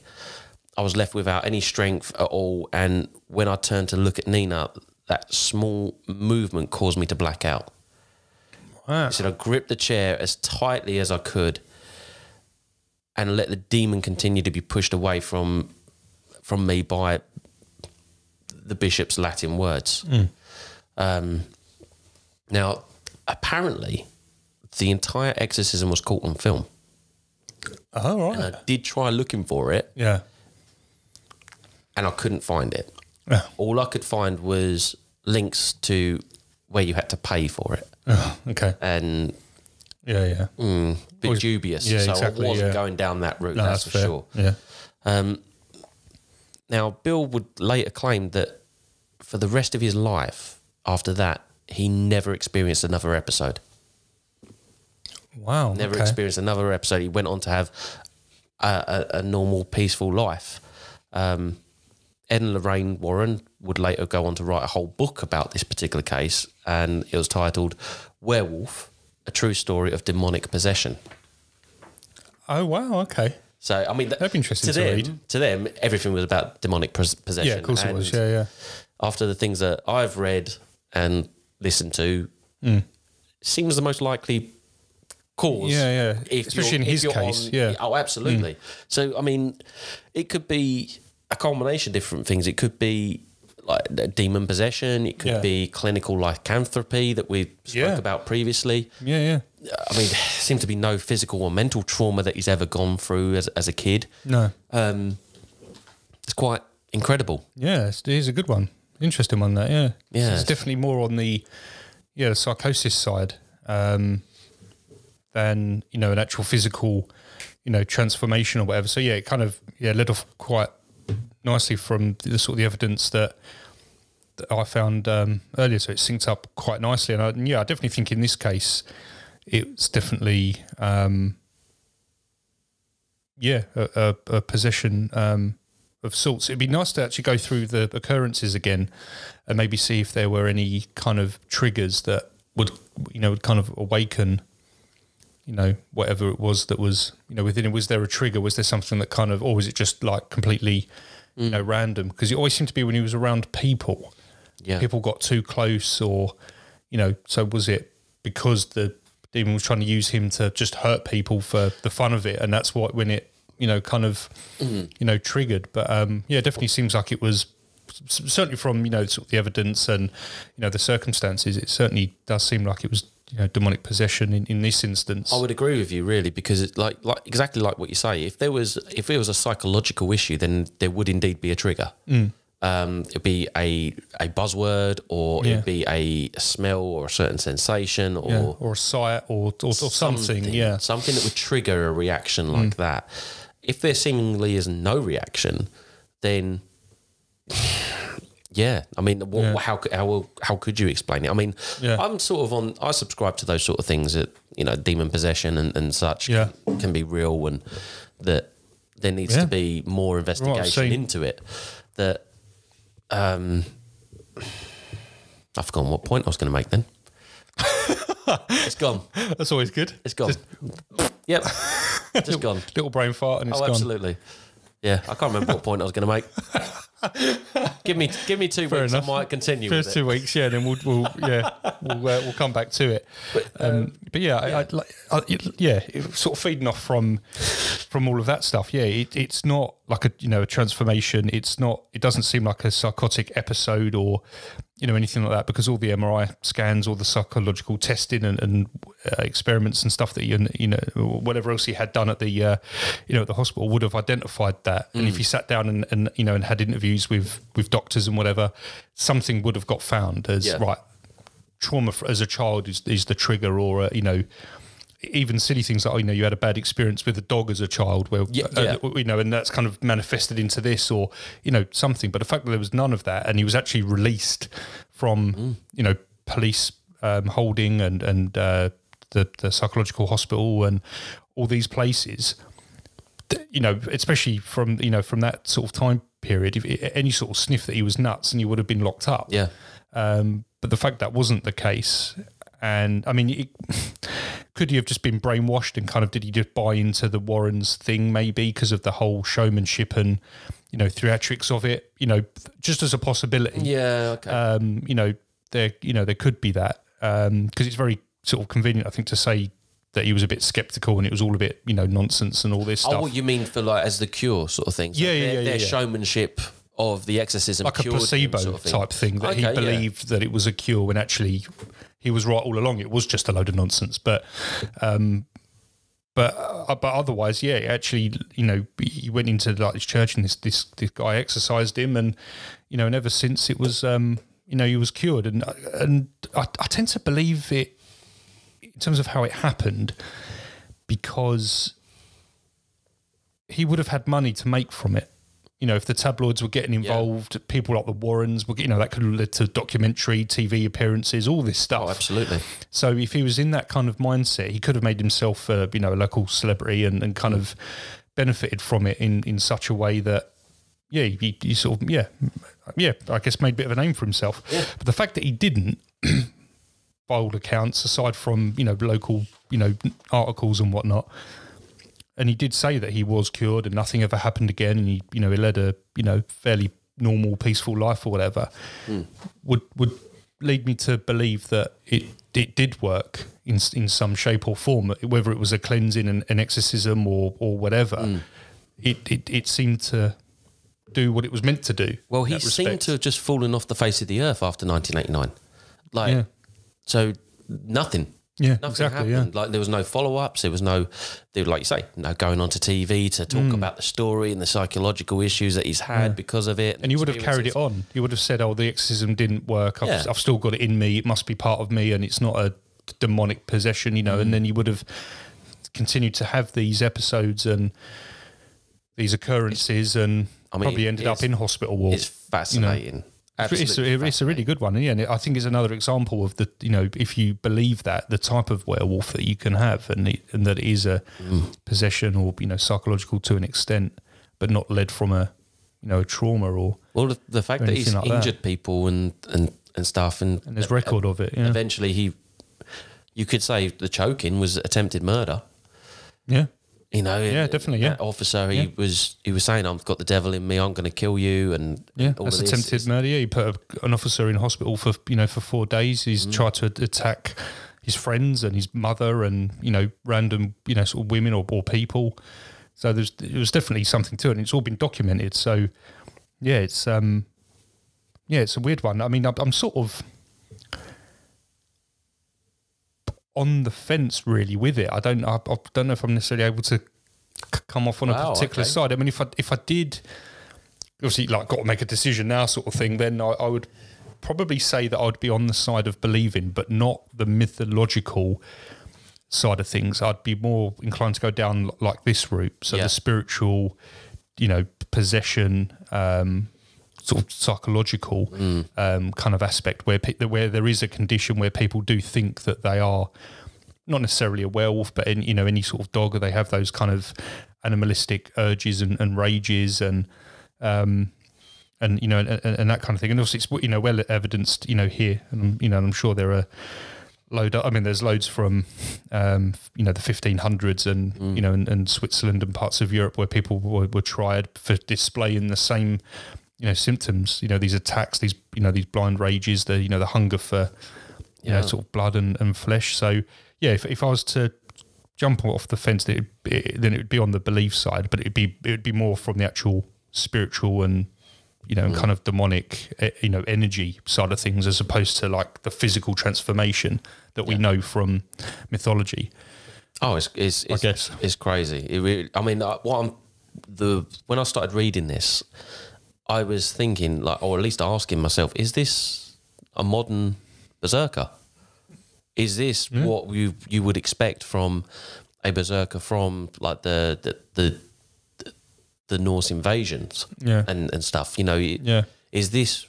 Was this like quite a common thing in their society and would he be considered one of them? Yeah, like from a young age, he'd be trained like 9 years old. Yeah, exactly. And what is that? What is a berserker? Is it a form of demon possession or a spirit possession rather than a demon? Yeah. But spirit possession in that it completely changes them. Takes you over for that period to sort of carry out a purpose. Yeah. And then gives you back to yourself once you're done and you're left thinking, what the hell has just happened? So yeah, I mean that's an interesting. I think I'm on the same sort of side as you in that I'm more likely to subscribe to the idea of a spirit possession or a psychological issue. Yeah. I mean, there's enough to suggest that psychological issues could in fact be spirit possession. Yes. The ancient knowledge, you go to any doctor that isn't part of the Western culture. Yeah. So you go to a third world witch doctor or something like that, they instantly go, well, it's a demon possession or it's a spirit possession, and this is how you get rid of it through this ritual or that ritual, or you burn this or something. Drink that, or they have this they're under the understanding that the psychological issues that people they experience are down to some sort of spirit attachment. Yeah, well, it'll always be like clinical in the sense that it can be cured with like modern medicines and.